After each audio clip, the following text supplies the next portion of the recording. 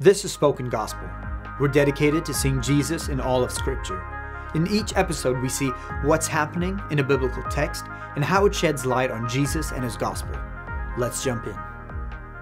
The remaining members of the old generation of Israel have just died as a result of intermarrying with Midianites and worshiping their false gods. Now God calls the younger generation to punish Midian in war. It is God's plan to cover the world in His glory, restore all things, and dwell with His pure people in the new heavens and new earth. In order to do that, sin will have to be conquered. And unlike the old generation who constantly disobeyed God's commands and were fearful to enter into combat with other nations, this younger generation obeys. And they do it with only a fraction of their army size. Only 12,000 people out of over 500,000. That's not the only contrast between the old and new generations we see here. Because of the old generation's faithlessness, they all died in the wilderness. But not one of the 12,000 men from the new generation who faithfully obeyed God had died, even in battle. In fact, they all lived. Apparently, this new generation was going to be different. Where the first group failed, the second group will succeed. The next story illustrates the same point. The two tribes of Reuben and Gad ask Moses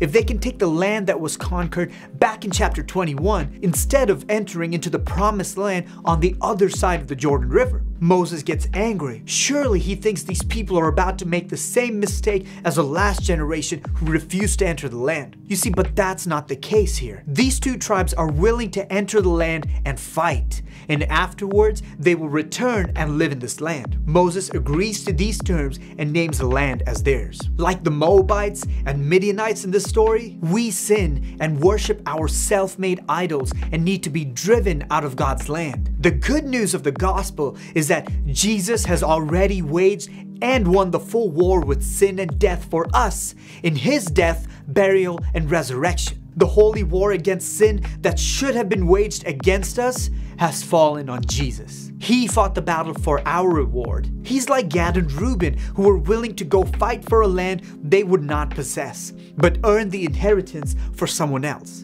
Jesus fought our battle against sin and death and grants us the inheritance He earned. I pray the Holy Spirit will open your eyes to see the God who drives out sin, to create a holy place for Him to dwell with His people. And that you would see Jesus as the one who has fought the battle for us and will return to cover the world with His glory.